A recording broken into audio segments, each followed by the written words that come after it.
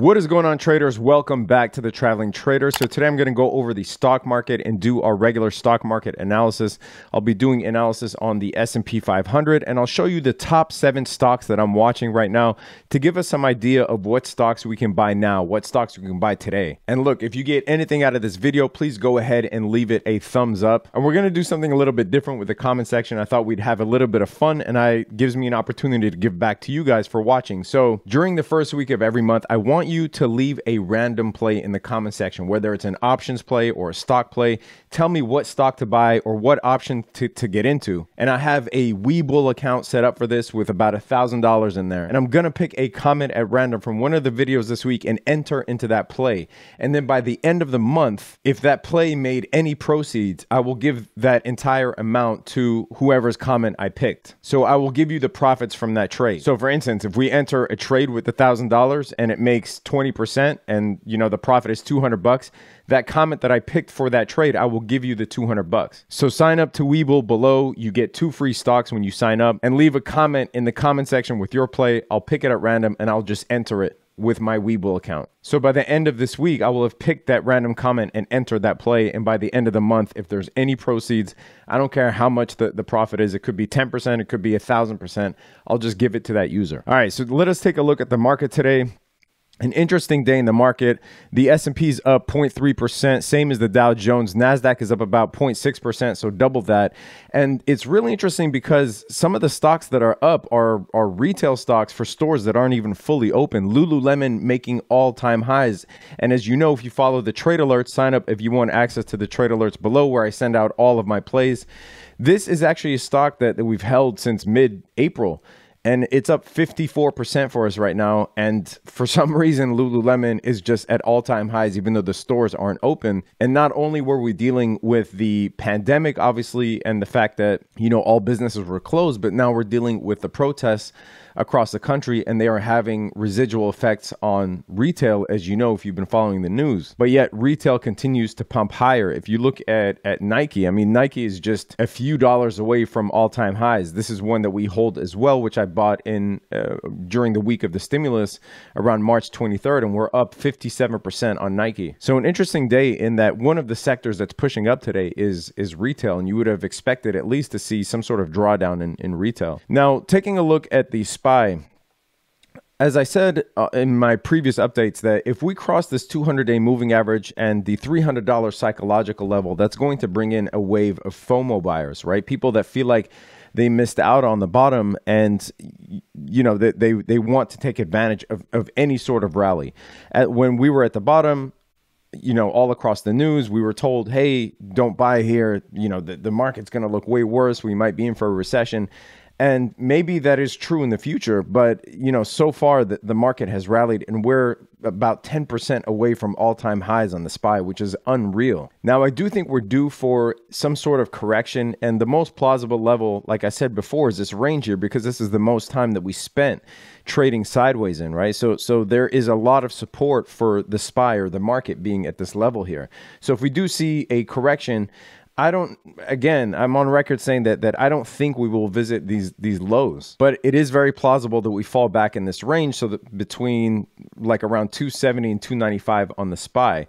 However, we do have this 0.786 fib level here at around $313. You see a lot of resistance here as well, going back to early March. So whether we see a correction first or hit this 313 level first, we're not fortune tellers. I don't know. So far, everything looks bullish, so I would lean towards hitting that 313 level first before seeing a correction. It really stems on how the reopenings go, how the trade deal with China is going, how the tensions with China, whether those tensions flare up or not. It seemed like the speech that Trump gave last week was pretty toothless. It was very mild. And I think that was the intention, right? Not to cause a panic in the markets. So that is my outlook on the SPY. We ended up buying the bottom on a lot of stocks. And, that was unintentional. It's not like we were bottom finding, but anytime we get discounts, major discounts on blue chip stocks like Microsoft, Nike, etc., I'm going to start dollar cost averaging into those stocks. And I'm not really going to wait for CNBC or whatever it is, MSNBC, to tell us when the bottom is. All right, a couple more plays before we get into the top 7 stocks to watch right now.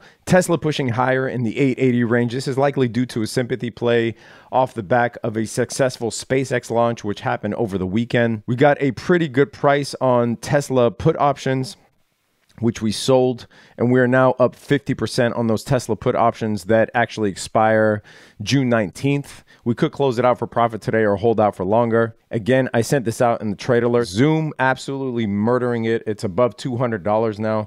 If you take a look at Zoom, you'll see that it retested the 50 moving average where we bought back in.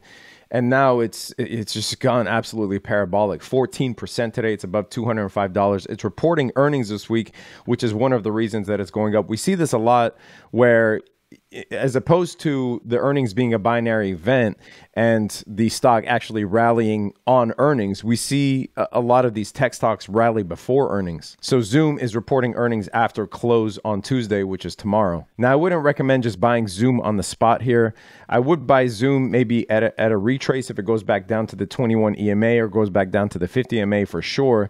And as you can see, that it does make a habit of retesting these moving averages, and it looks to be a very lucrative strategy going, all the way back to January of this year. Every time it hits a moving average, whether it's a 50 moving average or the 21 EMA, you can buy back in Zoom for the swing. So I definitely wouldn't buy this tall green candle here if you're not already in Zoom. All right, let's go over the top 7 stocks to buy now, or at least ones to watch. There's a great opportunity on SPG. This is an alert that I already sent out. Simon Property Group, Inc. This is a real estate stock, but more specifically, it's related to commercial real estate in the mall sector. So SPG has a lot of malls in its holdings, and it's up 5% today, but it's still within this range, within the pandemic low. It's around $61 now, but SPG's normal range, if you look at how long it's traded sideways, its normal range is between 140 and over $200. Like, look how long this sideways range is for SPG. It goes all the way back to 2012 that it trades in this range. And as more malls open up, I mean, the stock is just ripe for a blast off when the economy fully reopens. And it's relatively cheap right now compared to what it normally trades at least for the last 8 years. And if you take a look at SPG's financials, you'll see here its net income, 1.8 billion, 1.9 billion, 2.4 billion, 2.1 billion, 1.9 billion. So it's a consistently profitable company. Looking at the cash flows, you'll see that it always has cash on hand. The free cash flows always hovering around between $2.5 and $3 billion. All right, the next one we're going to look at is Virtu Financial. This is a very bullish pattern here on the chart, on the daily chart. But if you take a look, it has formed a double bottom pattern here. And you have hidden bullish divergence between the RSI here and between the stock price itself, as you can see here. Now, this would be more of a long-term hold. I'm definitely not looking to swing Virtu Financial here, but I am looking for it to be above the $30 mark within the midterm. So giving it a few months to hit there, but I would definitely add this to my portfolio. And we also see the golden cross between the 50-day moving average and the 200 here. All right, the next one we're going to look at is Beyond Meat. Beyond Meat is one that we jumped in at the retest of the 21 EMA here, this white line. Now, last week it went up about 6%, and today it's up another 6%. And a good sign on Beyond Meat is it crossed resistance, retested it as support, fell below, but then gapped back up really quickly. And it's forming this, what's called an Adam and Eve pattern here. And this is where you see basically a rounding bottom and a sharp valley here. Now, usually you see it the other way around, where you have the valley first and then the rounding bottom, but it doesn't really matter. This pattern is considered a very bullish pattern, and especially if we break out, I can definitely see Beyond Meat being $200 and above. It has a huge portion of the market share. It doesn't really have any major competitors. All right, the next stock we'll look at is EWZ. EWZ is an ETF that's basically comprised of large and mid-cap sized Brazilian companies. So it's essentially an ETF that tracks the Brazilian market. The reason that I'm gung-ho about this is because obviously of what's going on with Brazil and the pandemic. However, you could expect a sharp rebound in Brazil. one of the largest countries in the world, one of the largest economies in the world. And EWZ is pretty consistent going all the way back to 2018, trading in this, $36 to $45 range. Currently, we're at 27 bucks.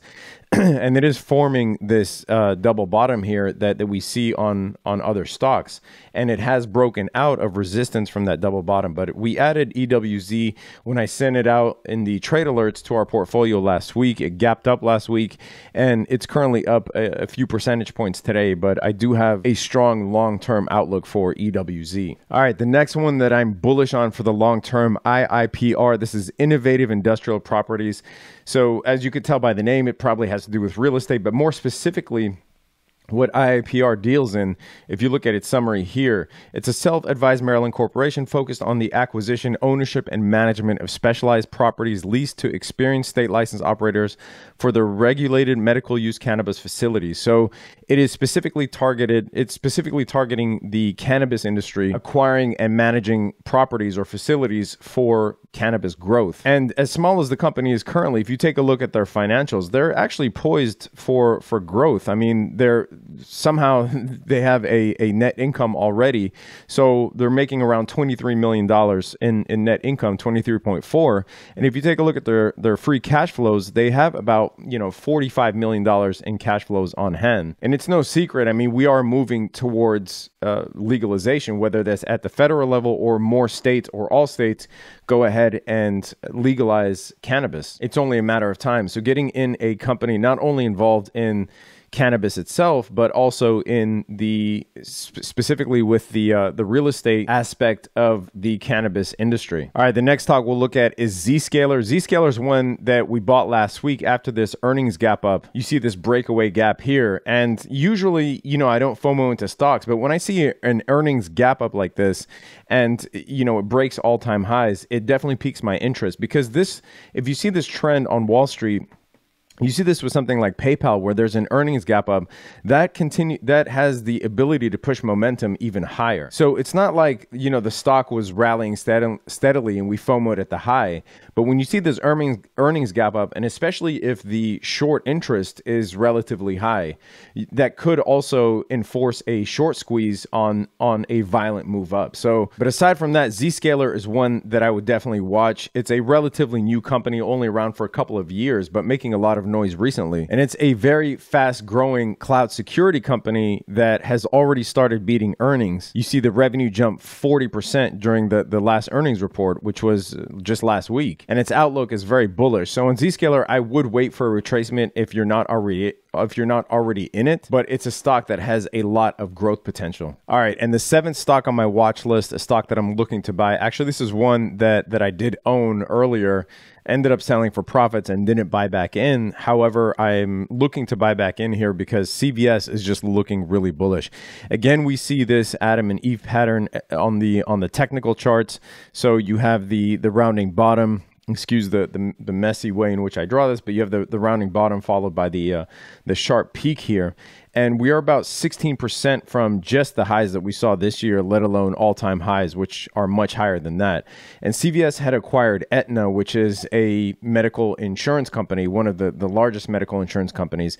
And it definitely benefited from the pandemic because it was one of the only essential stores that were open, and it saw its sales go through the roof. Sales of sanitizers, prescription medication, etc. And that acquisition of Aetna, as I just described, really poises it for long-term growth. And it has a dividend yield of about 3%, and its payout ratio is around 36% as well, which means that it is likely to be able to continue paying that dividend for the long term. And then I'll give you a couple of bonus ones here. American Tower Corporation. This is one that we opened up an Iron Condor options play on, and it is up about 2.8% today. But this is essentially a 5G tower corporation, and it is looking super bullish here, already in all-time high territories. I wouldn't necessarily buy this here. I would wait for a retracement of at least to one of the major moving averages before jumping in.